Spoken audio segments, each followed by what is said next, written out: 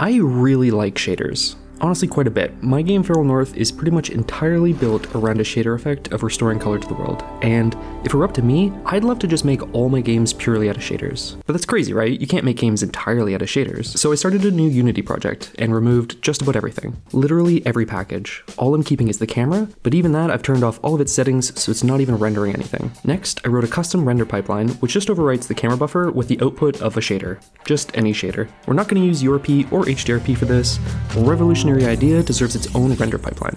Now, there's actually one very important bit of magic here that's going to make the entire shader game architecture work.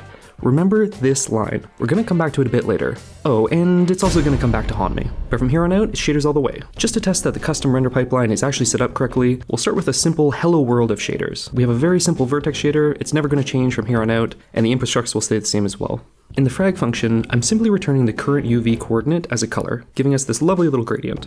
The deal with shaders is each pixel is run through this program in isolation. The job of this frag function is to simply say what color am I meant to be. Right now we're saying it's a UV coordinate, but soon we'll want it to be the ball or the player or background, or I guess speaking of which, what game are we making? I want to focus on the shader and not the game mechanics, so we're just going to clone something that already exists. This is too small scope, a bit outdated, not realistic enough. Okay, now we're talking. Let's get to work. So the thing with fragment shaders is they run on the GPU, and they're meant to run for each pixel on the screen. So if you're rendering at 1080p at 60 frames per second, this means we have nearly 2.1 million pixels to render, and only 16 milliseconds to do it. CPUs are not up for that, so the GPU runs these millions of pixels through shaders, where each pixel is effectively run as its own little isolated program in parallel at insane speeds. The trade-off for this speed is, each pixel is isolated. It's unable to communicate with any of the others, and they don't really have any state. So if we're going to play a game, each pixel needs some way to have a common understanding of the state of the game. Where's the ball? What direction is it going? What's the score? All those kind of things. I have an idea for how to tackle this, but first we need to do some setup. Now, modern games support more than one resolution, and this is definitely a state-of-the-art game, so you'll be wanting to play in glorious 8K or ultra-wide resolutions, and I want to be able to draw squares regardless of the resolution. So in order to do this in a way that's easy to reason about, I created a bunch of conversion functions to swap between UV and pixel coordinates. This is definitely the least interesting part of this whole project, but these functions are going to be very important to help determine if a current pixel represents the paddle, the ball, amongst other things. Alright, let's get to the most important part of the game, the visuals obviously. I'd like to have a representation of all the game objects, so I've set up the following structure to contain that, along with a function to register a game object. We'll be using these to represent the two paddles and the ball for our game, and for now I just hardcode the positions, but soon that'll come from the player and AI input. We're going to set up a little render pipeline here, first rendering the background, and then looping over each game object, deciding if our current pixel is inside any of them, and if it is, we'll overwrite the current output, which contains the background, with the color of the object. So far so good, but this is looking pretty dull and we are in a shader, so let's spice it up a little bit with a vignette gradient and some lighting. Now, this isn't entirely frivolous. I do know that we're going to need some simple physics soon when we start playing the game, and the shadows are actually a really good way to debug this. The way it works is after drawing the background and before drawing the game objects, I check if there's a collision on the line between the current pixel and the position we define as our light source, which is really just the center of the screen. If there's a collision, that means we're in a shadow and we should draw the shadow color. My physics are a little rusty, but thankfully I found a handy reference from Jeffrey Thompson. Thanks to Jeffrey, I've adapted two functions, one for a collision between two lines, and another for a collision between a line and a rectangle. These are the only two physics functions we're going to need, but I wrapped them up in a little line collides function using our concept of game objects just for convenience. This function checks all the game objects for a collision with a given line, and then back in the shadow rendering, we pass in our game objects, call the physics function, and use that to determine if we're a shadow or not. Nice, looking good. I can move the ball and paddles around using the material properties, and the shadows are all updating as expected, so it's a nice little way to visualize our little shader physics system and ensure it's all working properly. Moving on. As pretty as this game is, it's not much of a game without movement. I'll apply some hard-coded velocity to the ball, and, well, it doesn't move, or at least barely. It's ever so slightly offset from center, and that's because it's resetting to the center of the screen every frame before moving. It has no idea where it's supposed to be continuing from. At this point, I think we've come as far as we can without solving our issue of saving state. Not only can the fragments not communicate with one another, but they also can't remember anything from the last frame they were in. This means the ball is reset to its default position at the start of every frame. So remember how I said that one line of C# was the magic that makes this whole system work? So here's where that comes up again. Oh, and it's still gonna come back to haunt me. The fragment shader returns 4 floating point values, which are meant to contain red, green, blue, and alpha channels for our output.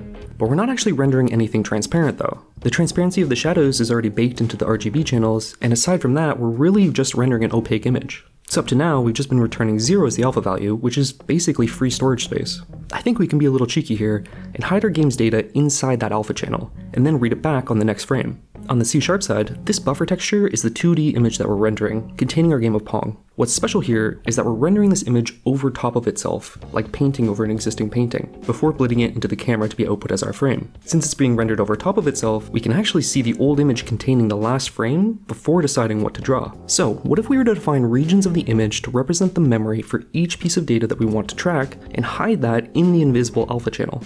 When we start our shader, we then know where to find all the important bits of data from the previous frame, such as where the ball was or what direction it was going, and we can read these from the alpha channel of the previous frame. Then, just like drawing the ball and paddles, if our pixel is within one of the regions of memory, then it's responsible for storing the relevant data in the alpha channel. Okay, Future Kyle jumping in for a second here. I needed a visualization for debugging memory later on, as I worked on the game logic, but I find it actually really helps demonstrate the system. So here's what happens if we look at only the alpha channel. We're watching the memory update as the game plays. Each of these blocks represents one piece of data that's stored in the game state, and we can see them updating as the game progresses. Okay, where was I?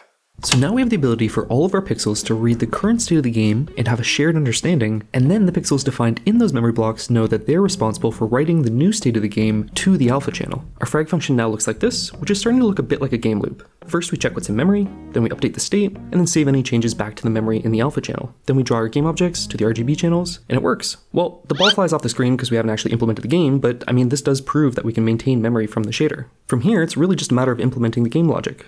So I added in the physics to check for paddle collisions by comparing the current ball position with its position last frame and seeing if it collided with a paddle. Of course, we'll also want to keep score, so I've added that, along with rendering a UI layer to display the score, and even AI that looks at the trajectory of the ball and moves its paddle to intercept. And that's really it in terms of game logic. You can select which paddle you control, or let two AIs play against each other. We can't receive mouse or keyboard events inside of a shader for player input, so I was planning to pass these in from the C# layer, but instead I realized you can just use the material properties to control the player paddle position. It's completely impractical because you obviously can't access these outside the Unity editor, and the editor slows rendering as you move your paddle, but it keeps with the shader theme of the challenge, and it's good enough to prove the concept works. We also need to consider accessibility options, so all colors, sizes, and difficulty settings are available in our little game menu, and you can even pause the game or adjust the game speed. Now, what's a game without audio? Hard as I try, the only audio we can get from a shader is writing enough HLSL for your GPU to ignite, which isn't great UX. But imagine, if we have a steady tone playing from C# like so.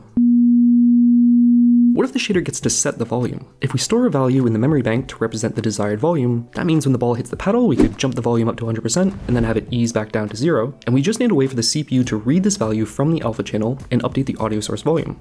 Copying data from the GPU back to the CPU is very slow, but we only need one pixel. So what we can do is copy that one pixel from inside our volume memory block into a second 1x1 texture, all in the GPU, and then we only have to copy that one pixel image from the GPU. We can even do it asynchronously so it doesn't block the main thread, and our game can continue to play in glorious 500 frames per second. Once we copy that one pixel image from the CPU, we can take a look at the value of the pixel's alpha channel and set that as the audio source's volume. Then, in a way, our shader is handling the audio as well. Now this isn't my proudest moment, but to get this to work I did need to enable the audio package from the package manager, taking us from 0 packages all the way up to 1. And there we have it, audio control from the shader. Of course you could add more audio sources and sound effects, but again, this proves that the concept at least works. Oh, and remember how I said that one magic line of code would come back to haunt me? Well, when I went to test this on Windows, the game did not work at all, and it took me over 4 hours of debugging to finally realize you just can't blit a texture over itself like this like you can on Mac. So for Windows, I needed to add double buffering. Still the same idea, but I just need a temporary buffer and an extra blit to make it work. All in all, this is a totally ridiculous and completely impractical way to make a game, but it was a fun little challenge to work out, and you could totally push yourself to build a more sophisticated game this way, if you're so inclined. I also feel like it would be a fun little restriction for a game jam. I posted the source code on GitHub so you can go through the full implementation in more detail. You'll find the link to that in the description. So, join me next time when we recreate The Witcher 3 all inside a shader. Until then, don't forget to like and subscribe, and I will catch you in the next one. Thanks for watching.